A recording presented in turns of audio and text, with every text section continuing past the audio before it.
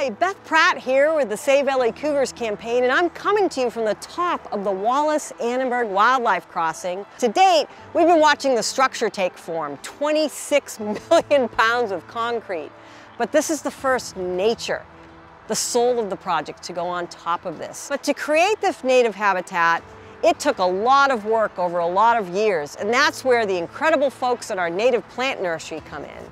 Everything from gathering over 1 million hyperlocal seeds, to the mushrooms, to making sure the soil was prepared.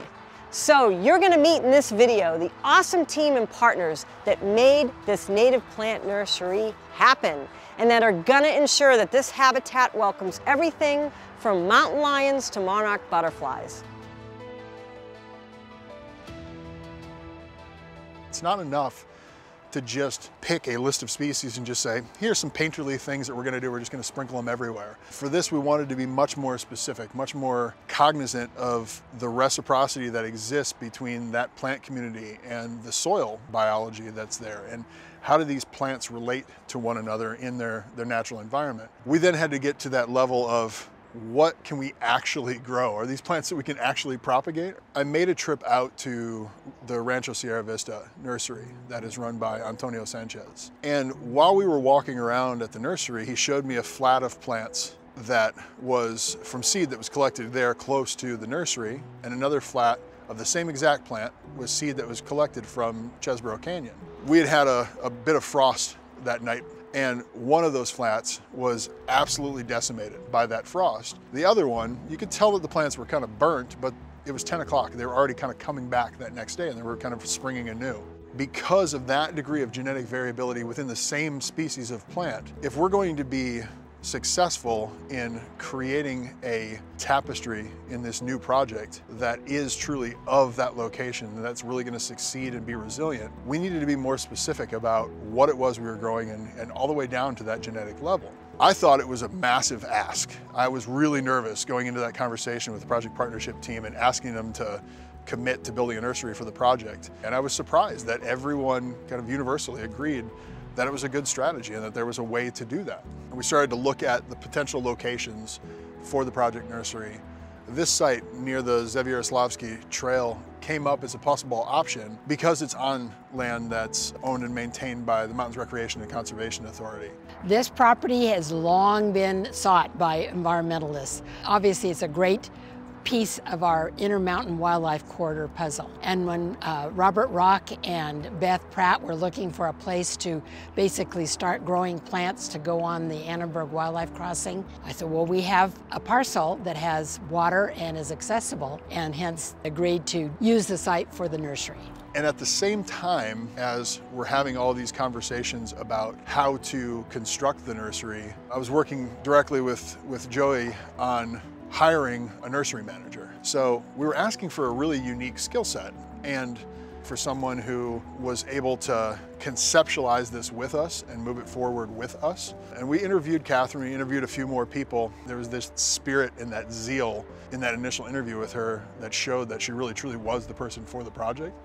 I was hired back in 2022 to develop a brand new nursery here on a mustard-infested hillside, and working with helpers and volunteers to develop the nursery infrastructure, but then also doing seed scouting throughout all of the Santa Monica Mountains to hunt for the species that we were going to be planting on the crossing. So taking GPS coordinates of populations that I found, and doing lots and lots of hiking, lots and lots of seed collections throughout the hot summer months. The plant list, I went through a number of iterations where the design team got feedback from all the various project partners, including the National Park Service, MRCA, etc. So Caltrans, they all got to weigh in on the plant palette. Part of the selection process was limited by the soil depth that's going to be on the crossing. We couldn't have really big, deep-rooted trees necessarily when there's a shallow soil depth. So seed scouting is going out into natural lands and you're identifying populations of plants that you want to be able to return to when they set seed. So I literally had months to myself to work to get exactly what was needed done for this particular project. And so to be able to just be roaming the Santa Monica Mountains looking for seeds in that sacred solitude was such a blessing. It was such a blessing to be part of this particular team and group. And any of the work that I do, I feel like I want to be there as long as I'm needed. And I felt that after 1 year, things were functional enough to start sowing seeds. And that's when I got my first staff members. Depending on the season, we go out, we seed collect, we have to clean our seed. If we are going to work with that seed, typically we have to store it for a certain amount of time. And then we start initiating propagation, so preparing our soil, mixing our fertilizer and everything that needs to be mixed, putting it within pots, and then of course adding our native plant seeds. And then from that point forward, we just take care of them. So I'm here every day, we water our plants, we pay attention if there's anything going on with them that we need to be concerned with possibility of any pathogens coming about them, or them being too dry or too wet for that matter. Just an everyday checkup, basically. I think what's pretty unique is how hyper-local the whole project is. So we mainly have been focusing within a 5 to 7 mile radius of the actual crossing site. So we've been seed collecting in that area, we've been collecting mushrooms in that area, the soils from within that area also that's gonna go on the crossing. We do know where our seeds came from. We do know if that particular mother plant was sick or not sick, if there was an abundance or we were taking it from one particular plant relative. We do know like the water source, the livelihood of growing those seeds. Every time we have gone out and done any type of seed collection, whether it be mushrooms or for seeds, we never took before we give. And again, with myself as well as my other co-manager being Native Indigenous background, that's very, very important for us. Having this relationship as well as continuously keeping that relationship with our plant relatives, even in our line of work, means a great honor to us. We don't walk into a store and just take everything we want and walk out. We have to pay for it, and it just so happens to be that we pay for it in the form of money. So we pay for something that has sentiment or has meaning to us, and so for us it's a form of offering. For my particular offering, it tends to be like native tobacco, possibly mixed in with a little bit of sagebrush, sometimes white sage, sometimes pieces of my hair from when I do cut off my ends during our full moons might be mixed in there. So still, it's a form of me being returned back to Mother Earth. So then every time we do go out, we give just a pinch of offering before we take anything. And that's kind of our way of asking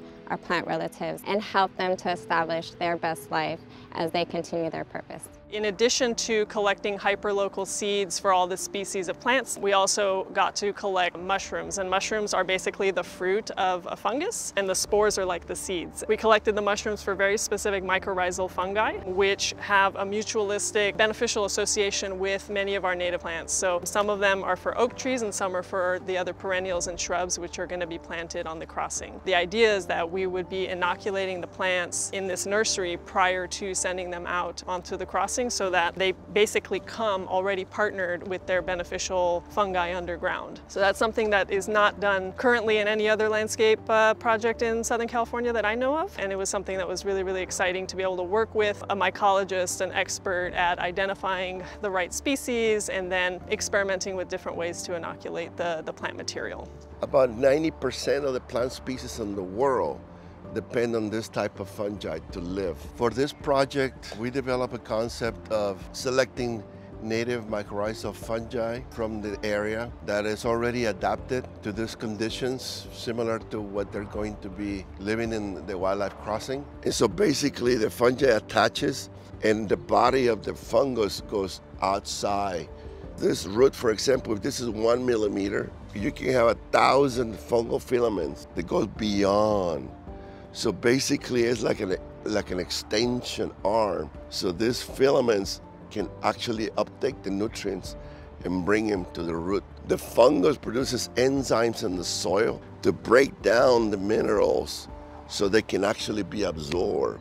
The plant gives sugars. So it's the association, symbiotic, mutualistic association between the fungus and the plant roots, because the fungus cannot produce sugars like the plants do through photosynthesis. And those sugars are the ones that everybody in the food chain wants. We developed these planters, these boxes, to propagate this mycorrhizal fungi that are going to be used to inoculate the 50,000 or so individuals here, to give them the tools to survive when they get transplanted on the crossing. I monitor those boxes by sampling roots every so often and check if the fungi are colonizing the roots. I take the samples, I clear the roots and stain them, look at it on the microscope, and I see the colonization of the root system. So we have evidence that the inoculation of Paramount Ranch soil works with the native species. The National Park Service has a location at Paramount Ranch where soils were dumped decades ago. Before, that area belonged to the National Park Service. So once the National Park Service took over that area and began managing it, they decided that they wanted to do something about fixing those soils. We've developed a seed farm in that location, and we've planted native plants over those damaged soils. This is a great way to remediate the soils, is by planting native plants in that location. It brings in healthy microbes, it brings in healthy fungus, and it creates a healthy soil community for the plants. But then additionally, the soils will be used from that location and placed in the wildlife crossing to create a healthy soil community for the crossing itself. SAMO Fund is the official partner with the National Park Service here in the beautiful Santa Monica Mountains, and we provide support for the projects and programs that are happening in these mountains. We look for opportunities to be able to fund the collars that the cougars wear, for example, and that allows the researchers from the National Park Service to be able to gather their data and learn more about how they're surviving here. In a world that we don't get to see enough examples of hope, the wildlife crossing and the Native Plant Nursery and the respect that we show to these animals is something that brings hope for all of us. We're ensuring that the plants and that whole ecosystem is getting a much better start at becoming really, really robust and resilient and able to withstand stressors, and is going to be just a lot more fit for, challenging, drought-prone environment that we live in. How do we create a soil environment that has that degree of reciprocity with the things that are growing above the surface and having that balance between the root system and the canopy of a tree? Well, the first step that we do, and this is something I always like to do and Rob facilitated, is come out early in the project and to assess site conditions, and not only the condition of the site that we're working on, but of the environment, all the areas all around it too, because in the environment, everything's affected by everything around it. We can start looking at the various properties that we need to restore. What did that soil look like? How can we rebuild it to be as close to nature as possible? Balance the chemistry with the physics, balance the chemistry and the physics with the biology, put it in the right spot, in the right place, how water will run to it. And then, as I tell people too, to make sure that the soil has an opportunity to breathe, to drink, to consume, but also produce. It's a living thing, it's a living entity. If we have the right microorganisms in the soil, they've got to have that oxygen. So it's breathing back and forth. The soil will build so that it'll form pores. Those pores allow more oxygen to come in. And then it'll also allow water to come in, and that's where the soil drinks. It brings in the water brings in more nutrients because the atmosphere itself, 72% nitrogen. So when it rains, it brings in the nitrogen needed by plants. So the whole system is a continuum, and that's what we're trying to restore. By adding compost to the soil, we're actually helping to open up those pores and allow the soil to drink, to breathe, allow roots to grow. We're kind of giving it a little bit of a head start to open it up to function and to make good things happen. Yeah, so a big part of the nursery is that we're not using any artificial fertilizers. We pretty much have been doing a compost extract. So making that in a big barrel of water, mixing compost that's derived from only plant materials, so we don't have any animal byproducts in there like manure, and pumping it out and watering the plants with that. We do that about every 2 to 3 months for the past year, 2 years, and the plants are really healthy. They haven't gotten any other fertilizer besides that. We're feeding the soil so that plant material will have less chance of stress, less chance of disease. So what we need to do is to bring in a diversity of microbes to that soil and drench that soil, and the plant then will dictate what microbes it needs to grow. Because what you're trying to do is get to a point, you look up here, everything grows, there's no irrigation. but there's a system in place that allows that plant material to flourish, and that balance is what we're trying to achieve in the crossing. We're trying to, like I said, mimic a natural landscape.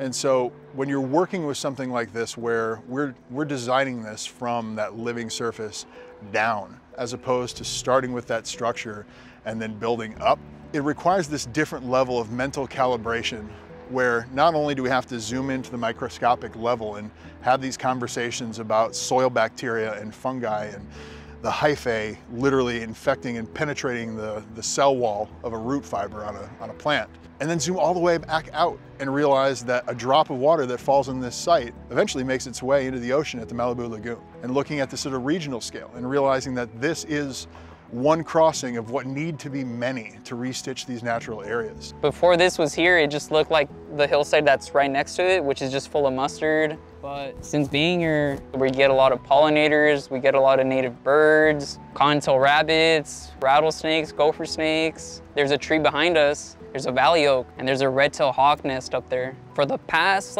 2 years that I've been here, I've been watching that nest. And I've seen little baby hawks in there too, so that was pretty cool. A lot of coyotes up on the hill too. Sometimes I hear them howl. These plants are already bringing the life here at the nursery. Once they go in the crossing, they're gonna do the same thing, but just on a bigger scale. When you're working with the natural environment, you also have to accept that you're designing for a moment in time, but you have to have a vision that's over 100 years into the future. I want my son to grow up in a world where he has all these pieces of the natural environment that we all have. And the only way for us to be able to have that happen is for us to sustain what we have and find opportunities to elevate the way that we protect these spaces that are so precious and near and dear to us. We need these healthy natural areas because our health as human beings is very strongly tied to the health of our natural areas. By bringing in native plants that are local to the area, they provide wildfire resistance and resilience. They respond to climate change, they pull carbon out of the atmosphere, and they're really the best solution for responding to these big human impacts that we're facing. We frequently don't realize how much we've fragmented and harmed our environments. It's very, very fun to connect nature to nature and to connect people to nature and remember that we're part of it. We never should have left. When I'm coming to the project site and I'm driving north on the 101, there's that moment where you come under the bridge at Lost Hills and then you come over that crest and I look down at the crossing. I see the ribbons of green that are going to cascade across that. I see the mountain being put back. I see this connection that's been severed for over a century kind of coming back and becoming this new thing. We have 5,000 plants or so for stage 1, but over 30,000 for stage 2. So yes, I'm excited to get it going because it'll be a great initiative and a great drive for us. It shows that all the work they did was worth it and that they could do it again. It makes me really happy because I've been here when there was no plants. We were still building tables. We first started growing stuff in flats, and seeing the plants starting off super small and what they are now is pretty amazing. It's gonna be pretty sad to see them go. All of these beautiful plant relatives that you see will be leaving us to go and live their purpose on our beautiful crossing. It's definitely a bittersweet, but in reality, that's the purpose of them, right? Is to go out into the world and thrive and to live their best lives, and then to continue to build that relationship with all our animal relatives and help them to thrive. And it's just the circle of life, and it's the way that things are supposed to be, which keeps the balance of life.